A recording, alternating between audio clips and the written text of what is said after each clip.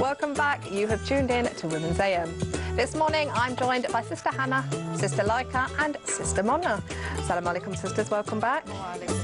We're talking about one of my favourite topics today. We're talking about the hijab, but the kind of probably less nice side of it when we see sisters who are going through struggles or difficulties with it and wanting to take it off.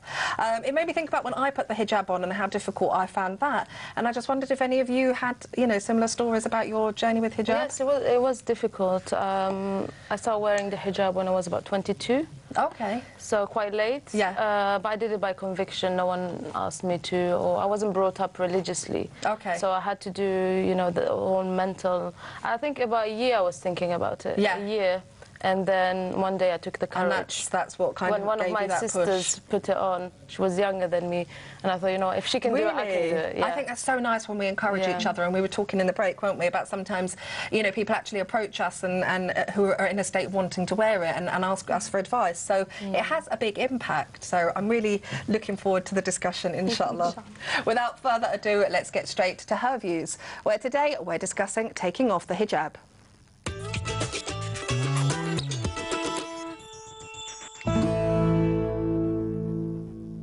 We live in a world full of temptations and pressures to conform to a certain lifestyle in order to seem successful or to feel included in the culture or society we're a part of. Unfortunately, certain pressures and outlooks on the Muslim woman and her dress code has caused and is still causing many of our sisters to consider not wearing the hijab. However, the decision to take off the hijab is not one that should be taken lightly. And today we try to address the issues as to why some of our sisters feel that they no longer want to wear it. What is it that's causing our sisters to turn away from one of Allah's commandments?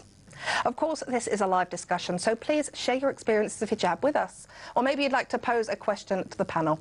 The number to call is on your screen now, or why not tweet us at Islam Channel, #WAM15. Sister Laika, I'm going to come to you first with this. As I said, it's a topic that, you know, I enjoy talking about a lot, and I think this is an important aspect of it that needs to be addressed. I think many young women, you know, they know about the hijab, they know that it's something that we should wear, but they don't really understand its significance. Why do you think that is? Probably because they don't know the Islamic teachings behind it. I just want to emphasise that it is fard. It says it in the Quran. In Surah Al-Ahzab, O Prophet, tell your wives and your daughters and the women of the believers to draw their cloaks, veils, all over their bodies. That will be better, that they should be known as free, respectable women, so as not to be annoyed. And I think that kind of emphasises that it is fard. Yeah. And you've got other verses from Surah Nur, etc., etc. And I think with the hijab, the significance lies in its meaning. In reality, hijab is just a piece of cloth. Yeah. You know? The significance is behind what it means, and, you know, because it's a physical declaration that I am Muslim, and you can see, everyone can spot you. Yeah. You know, that sometimes... And everyone can make a judgment about you, and sometimes that's quite scary and uncomfortable, isn't it? Yeah, and it's a physical reminder to yourself that you are Muslim as well. Yeah. I think when you start wearing the hijab for a long period of time, you kind of forget that it's there until you see yourself in the mirror and you're like, oh, right, because you feel like it's a part of you. But for girls who aren't, you know, necessarily wearing it often, they don't really understand the significance behind it. Yeah. I think if you experience the hijab, without practicing it, you can't understand its significance. Yeah, yeah, you know? I completely agree. And I think sometimes you hear sisters giving advice about, you know, oh, try different hijabs and try this, and, you know, talking more about styles. And actually, that's a flawed premise on which to base whether or not you wear the hijab, because it should come completely from conviction. As you were saying, it was when you were convicted of its, you know, of your obligation, that's when you can do it. And that's the only way that you're going to get, you know, the strength, the strength to continue with it. What many women don't understand is that it's a command from Allah. Yes. And you're doing this for Allah's sake, not for fashion, not for family, not for anyone else. This is very important. And therefore, if you do something for Allah, you can sacrifice other pleasures or luxuries. A woman's pleasure can be to show herself off, dress up and put makeup, and, or, you know, just adorn herself. This is our nature.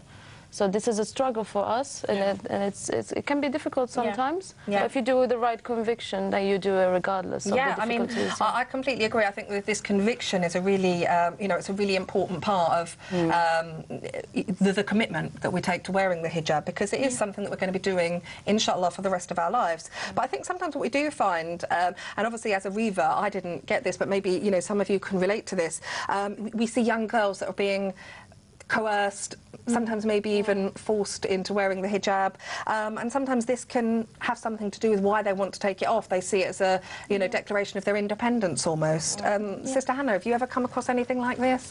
Yeah, no, I've definitely, you know, just seen it amongst other sisters that I know. I mean, it comes down to, again, I think what Laika was saying about, you know, people when they don't understand the obligation of it, and it's just then enforced upon them, it becomes sort of very difficult, and especially in many places where it's enforced, it comes from sort of, as well, a cultural understanding of not, again, you know, the parents don't understand why, you know, they want their daughter to wear it, but they force her to. And whenever they should kind of exactly, it's not explained correctly, and always in Islam, when culture, you know, and the deen is mixed, there will inevitably be contradictions. I mean, just another sort of example of this, which comes into hijab, is that, you know, a girl might be forced by her family to wear hijab, but then she would, you know, not see, and her family would not see any problem with her free mixing with her cousins or other distant relatives. You know, Asians especially, they have this notion of cousin-brother. And then it becomes, you know, but if he's my brother, if we're so close, if we're like siblings, why do I have to wear hijab? And that contradiction just adds to more confusion. And, you know, we know that Allah subhanahu wa ta'ala says in Surah Baqarah in verse 208, you know, enter into Islam completely. You know, there shouldn't be any kind of cultural baggage that conflicts with Islam, that we adopt into that. Take what you will from faith, absolutely. And another sort of incorrect reasoning that sometimes people as well try and link in with the Muslim women's dress code is they say, you know, oh, you wear the hijab for protection. And, you know, especially in this climate today with the media spotlight always on Islam, wearing hijab is not guaranteed to make you any safer. Even, you know, subhanAllah, yesterday I heard about a sister who was attacked in in the supermarket, in the car park, you know, and she was visibly Muslim and wearing hijab. So when, again, you know, in this climate, when people say, oh, no, you need to wear hijab for protection, and that's so blatantly untrue. It can be a protection against sexual harassment, it does. It can be, I've seen a difference from day and night. But I think, you know, for myself, from wearing it, not wearing it. It can be, definitely. I The wouldn't kind of say attention it's not, I get, but, you know, in Egypt, subhanAllah, especially during, you know, the revolution, so many people, you know, were sexually abused and harassed during those protests. Exactly, you know. I think it comes down to the difference between you know, the reason we wear it and the benefits we get from wearing it. You know, the reason we wear it, the reason that we do anything, you know, why do we pray, why do we fast, why do we read Quran, you know, all these things. It's the same reason. It's a commandment from Allah subhanahu wa ta'ala. And there's actually, you know, there's some specific things in Islam that Allah subhanahu wa ta'ala hasn't given, and Allah hasn't given a reason for, and dress code is one of those things. So where benefits, you know, inshallah, we hope that they appear, it's not always guaranteed. No, absolutely. The benefits don't just have to be sexualization and, you know, saving yourself from harassment. What about yourself? Like, whenever I see a woman in hijab, I just see the nur in her face, and I'm just like, wow, she's so beautiful. And I don't know, you know, you just feel like there's a connection with the, you know, Muslim woman, and also the fact that you feel like you're safe and you're clean and you're pure. I think I would slightly agree with you there in terms of the protection aspect. For me comes from almost a protection from myself, from my own sort of nafs and desires. You know, I know when I wear this, it's like, I heard it described once as a Muslim woman's business dress. So we know when we wear this, we behave a certain way, we talk a certain way, and this is kind of what keeps me online almost. But I think there have been lots of women that have, you know, taken the decision to put it on themselves, that have done it out of conviction, and that have still taken it off. So why do some sisters take this step backwards? I have a family member who did that, who wore it, you know, in the beginning of puberty, did it for a few years, and then eventually took it off slowly. So it started with tighter clothes, shorter, you know, shorter tops, and then slowly it came off. Obviously, I was saddened by it because it's someone I care about. But at the same time, I saw the friends she had, and then you realize it's an influence. It's difficult, I think, when it's somebody close to you and somebody that you love going through this. So how did you deal with that? Well, I still struggle with it sometimes, because when I see her, what she wears when she goes out, I do struggle with that. But at the same time, it's her decision. What I cannot force her. With friends, friends, there's actually a study by the Journal of Consumer Research has found that friends often bond by providing one another with moral support to resist the temptation. However, friends also commonly conspire together to enjoy indulgences. So your friends are going to influence you no matter what. You know, it's proven by science. You know, the people you surround yourself with will influence you in some way or another. Either you will influence them in a good way or a positive way, or, you know, vice versa. And even with Islam, we look at the values that's put on good company. And I think hijab is something that's really, you know, really symptomatic of that. I think a problem amongst young people, which I find, is the temptation to fit in and to integrate into wider society. When you're brought up in a normal society where people are going to discos at a young age, they're going to prom, you know, sleepovers at, you know, non-Muslims' houses, and you feel like you're left out because you're Muslim, and you feel that that's what's stopping you. I think for myself as well, when I was growing up, all my friends were non-Muslim, and I was like, oh, I'm not like them, I'm not the same, and it makes you kind of repel away from Islam. Because see, I think this is the problem, isn't it? So often people say integration, but what they really mean is assimilation, and that's, again, that's two different things. There's nothing wrong with integrating, there's nothing wrong with you know, kind of working, living next door to, conversing with non-Muslims, people that have a different set of values to us. But we have to be clear, you know, we understand this is our purpose of life. We understand this is the kind of guidelines we've been given to progress. And we get reward for it. Every day you wear your hijab, you get reward for it. Absolutely. And, you know, we've already talked about the opportunity for dawah, the opportunity for, you know, encouraging non-Muslims as well in terms of wearing the hijab. I think when I think about my daughter, you know, I want her, you know, she's young at the moment, but I want her to love hijab the same way that I've come to love it. And, you know, sometimes I do obviously worry about that. So I think, you know, obviously our two young panel members, mashallah, how did you get this from your parents, from probably mothers or older sisters? How did they instill this in you to love hijab? I think, alhamdulillah, I was very fortunate in that I was brought up in this manner, as you were saying, where, you know, it was instilled in me from a very young age, you know, clearly you know, that we wear this as an act of worship to Allah subhanahu wa ta'ala without kind of any of the cultural, you know, assumptions that sometimes come with that. And whilst, you know, there's always a training period when you're younger that you go through wearing it on and off, by the time sort of that when the time came that I actually had to, I was pretty much wearing it, you know, 24/7, like when I went outside anyway. Anyway, so alhamdulillah, I think what really helped with that was definitely, you know, making it a part of the Islamic identity, you know, that just the way that you pray and you fast and you do all of these other things, this is just like any other aspect from Islam. So whilst you wouldn't, you know, you wouldn't pick and choose with any other act of worship, this is exactly the same as that.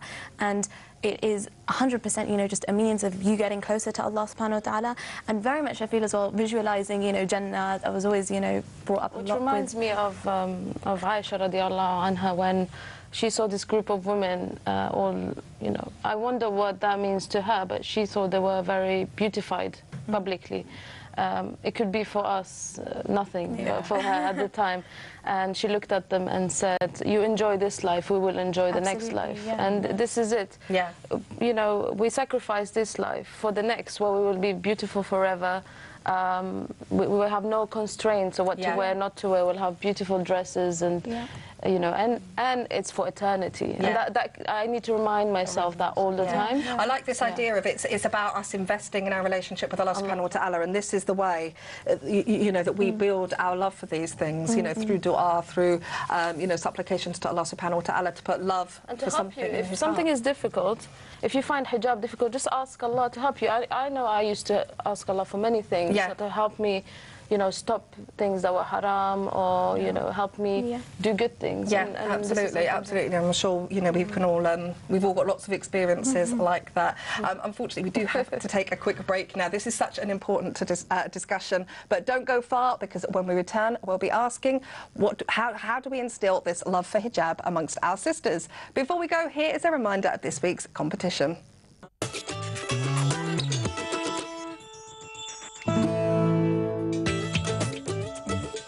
Assalamu alaikum and welcome back to Women's AM. This morning I'm joined by Sister Hannah, Sister Laika and Sister Mona to discuss why some sisters feel like they want to take off their hijab and what can we do to overcome this. Don't forget, if you have something to share with us on this topic, please do so. You can call the number on your screen now, or you can tweet us at Islam Channel, #WAM15. Sister Laika, I'm going to come back to you. Before the break, we were talking a little bit about, you know, we do see sisters that have put hijab on through conviction, but unfortunately then have taken it off at a later date. And we were looking at some of the reasons why this might happen. So I just wanted to quickly mention the fact that some sisters may feel like in order to progress in their career, hijab doesn't fit into the workplace. And I've read a lot of articles on this, sisters telling about their experiences that in the workplace, surrounded by non-Muslims, they feel like they're outcasted and they feel kind of alienated, and they don't want to be discriminated against just because of their hijab. So, for example, a sister who works in the bank, who's a friend of mine, she felt like she was a manager of the bank branch, and her clients didn't treat her with respect that she deserved in her position, and she felt like, maybe I should be taking my hijab off, but, you know. You know, I had a friend as well who was out of work, and she had a lot of interviews coming up, and, you know, she asked me for my advice, and she said, I feel like I need to take off my hijab to go to these interviews because I'm worried that I'm going to be viewed in a negative manner, you know, if I wear it.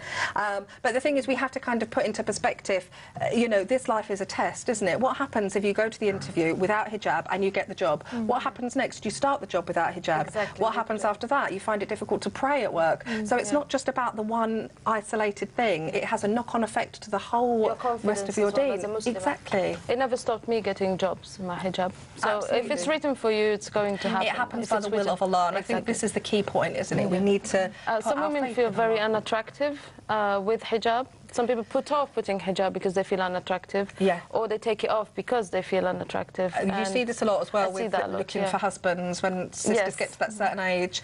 You know, they're scared. If I put a hijab on, maybe I won't find a husband, etc. But it's so funny. There's this story. A friend of mine, she put off the hijab because she thought, okay, I want to get married. I want to get married. She didn't get married until her 30s. 2 weeks after putting the hijab on, she got this amazing man to propose to her, and she got married. And she always tells me, you know, I put off the hijab because I thought I won't find a husband. When I put it on, then I, you know... See, this is the thing, there's two things, isn't it? Allah subhanahu wa ta'ala tells us when you walk towards him, he will run towards you. And then the other thing you have to think of, if you're looking for a husband, what kind of a husband do you want? You want a husband that's going to love hijab and love you in hijab. And so we have to think about our criteria, don't we? But I think the thing is, sometimes living in the West, and I think this idea of beauty, it does... you know, it does affect how we think and even how as hijab is, I mean, you can see all these hijabistas or whatever they call them. Where it's more of a fashion, of a trend, with, you know, heavy makeups, you know, tight clothing. They still call it hijab. But in my view... it's about going back to what are the properties of hijab, and, you know, obviously this has to be fulfilled in order for it to be, you know, complete. It's again hijab. Wanting to feel attractive, even with your hijab. I think, though, this does contribute to, you know, a lot of sisters wanting to take off their hijab, this ideal of beauty. Sister Hannah, what are your kind of comments on that? No, I think you're totally right, Liz. You know, living in the West, we are being dictated a very specific dress code, whether, you know, it's funny because people usually would look at Islam and say, no, you are, but equivalently in the West, you know, there is an obsession with, you know, the woman, how she looks, her outer appearance. You know, there is a beauty myth, as it is called, and feminist Naomi Wolf, she recognised this, and she said, in a quote from her book, I think, a culture fixated on female thinness is not an obsession about female beauty, but an obsession about female obedience. And essentially, you know, it's the companies that make the makeup, fashion, you know, the dieting industry, they are profiting from women's insecurities. And it's when this profit, you know, for capitalist gains, when it's placed over the worth and the value and the ultimate, you know, the feelings of security that a woman has, that's when, you know, society has taken, you know, an extremely wrong turn. I read another interesting article when I heard about this topic by a woman called Arwa Mahdi, and she was arguing that hair is the Western woman's veil, and she was saying that the time and money women spend on their hair isn't just the free exercise of personal preference, but it's part of a broader culture, broader cultural performance of what it means to be a woman. And it's funny that, you know, that's interesting. It is interesting. I need to put my face on. Yeah, absolutely. You know, you don't go to work if you don't put your face on. Equally as much as, say, you know, the West has judged the Muslim woman by her hijab, and, you know, there's huge amounts of debate about that. Equally, the Western woman, perhaps who does not wear hijab or who's not Muslim, is judged by her hair and what's on her head rather than what's in it. And, you know, as Muslim women, we're not exempt from these pressures because we're part of society, you know, and that's why, as well, you know, from Islam, society is so important, and we can look at that in terms of the company that we keep, but it definitely is going to have an effect on us on what we view beauty, the ideal to be. The ideal in beauty, it changes wherever you go. Whichever country you go, there's different ideals of beauty. You know, in China, perhaps it's fairer skin, rosier cheeks. In India, it's a more lighter skin. Yeah. And wherever you go, it's different. Yeah. It's not a constant, is it? Yeah, it's and I feel something like that's- if you're going to run after what the beauty ideal is where you live, wherever, if you move country, you're going to be chasing something else. Yeah. And I think a woman is constantly faced with pressure, whether it's from the cosmetic industry, but as you said, you know, the fashion industry.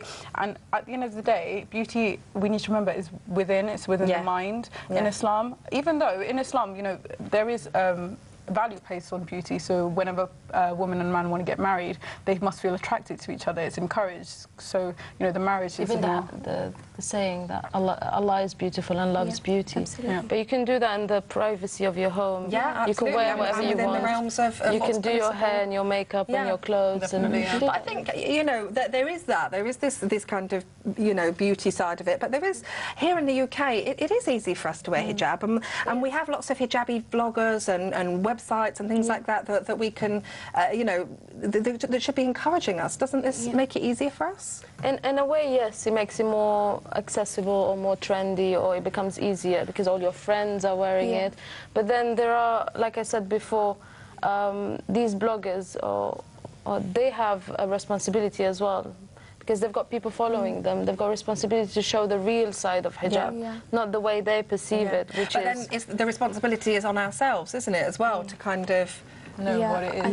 learn about it ourselves. It is definitely, but I think everything's always harder when you've got sort of perhaps people around you not necessarily encouraging you, you know, for the opposite. So say, for example, with many of these hijabi bloggers, or you have, you know, so many fashion shows now. You know, I attended sort of one a while back, and I remember the presenter, she started the show off by saying, you know, our hijabs, our bayas, they are fashion.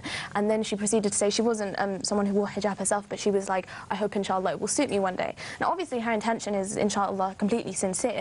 But the way that she was saying it, you know, as though it would suit me one day within a fashion show, you know, hijab is not something that suits us or doesn't suit us. It's something that we do purely for the sake of Allah. And when it's become, you know, a fashion trend, you know, as you're saying, and it's imitating all of these other markets that we're talking about that, you know, impose this beauty ideal on women. This is the thing, isn't it? It's Like not I easy. said, trends change. So then if the trend moves away from hijab or away from proper hijab, then what happens? What's your relationship with hijab? It can stay for the, you know, for eternity. That's the good thing about hijab. Exactly, hijab is for it's the same now as it's in 100 years. Exactly. I think the hype with social media, though, it just brings people, it brings awareness that this is what Muslim women wear. Obviously, you said that the way they go about it, maybe you know, maybe not the right way, but it does bring awareness. You know, we see it everywhere now, and alhamdulillah, more young people are being encouraged to wear hijab, and then inshallah they'll be learning about what it means. I think the thing is as well, it's important for us, you know, as a community to not be judgmental. You know, if we see a sister not wearing hijab or maybe not wearing hijab in the kind of correct way, you know, we should make excuses for that sister, and we should be there as a support network, not as somebody who she feels intimidated in front of, or that she feels she can't turn to. I think with that in mind, we're nearly at the end of the discussion, but I just want to get some, you know, a few quick tips from you. I'll start with you, Mona. Any sisters that are feeling like they want to take off their hijab, what would you say to them? I would say think about why you wore it in the first place. I know this sister who wore it for Allah's sake and then was put off and took it off eventually. So when your iman goes down, the hijab goes with it as well. Also, I've met people who wear the hijab for a husband, let's say, especially, you know, not especially, but a revert sister I know. And once the husband was not treating her well, she took it off as a punishment to him. I think this is the problem we're saying. When you have a flawed criteria with which you wear hijab, then, you know, it's not going to be a constant. Sister Laika, what's your tips for any sisters out there that might be struggling? I wouldn't give the tip to the sister who's struggling. I would say the people who are around her, so that support network that she has there, speak to her in a manner which you would want to be spoken to. So have that patience with the sister and always be there. So regardless of if she's wearing it, if she's not wearing it, if she's in the middle, you always be there constantly and use Islam not to kind of shove it down the sister's throat like you need to do this and this is what it says in the Quran, but use it to, you know, support your argument kind of thing. And I think the thing is as well, sometimes, you know, we don't know the sister's position with Allah subhanahu wa ta'ala. They may have a better position with Allah subhanahu wa ta'ala than we do as a sister in hijab. So, you know, we should never be judgmental. Sister Hannah, what's your tip for any sisters out there that are thinking about taking off hijab? Yeah, no, absolutely. I think coming off of Sister Laika's point, you know, not underestimating the struggle that it is for many sisters, you know, and the big big step that it is for many sisters to start wearing hijab and to view it, you know, within the context. But also, you know, for the sisters who want to wear it, you know, we always say Allah subhanahu wa ta'ala tests those he loves, and it's easy to kind of just like palm off that phrase, you know, continually. Yeah. But, you know, Allah genuinely, you know, he does love us and he wants to give us opportunities to endure patiently, and by that means come closer to him. Fantastic comment to end on there, Jazakallah khair. We're going to have to bring it to an end there, but some fantastic tips there from the panel, Jazakallah khair. We are always told not to judge a person by the way that they look, but unfortunately we do just that. Judgments are then taken to heart because we've not embraced our sisters and been their support work when they needed it the most. We all go through highs and lows of Iman, and the best we can hope for is that when we need it most, we have a strong network of sisters around us. And of course, never lose faith in the mercy and compassion of Allah subhanahu wa ta'ala. For Allah loves those who turn to him constantly. O you who have believed, seek help through patience and prayer. Indeed, Allah is with the patients. That's from Surah Al-Baqarah, verse 153. We've had some great insights and advice from our panel this morning, but if you've missed any of today's show, all is not lost, as you can catch up the highlights from all this week on Sunday at 3 p.m. Or why not catch up on YouTube? Here are the details.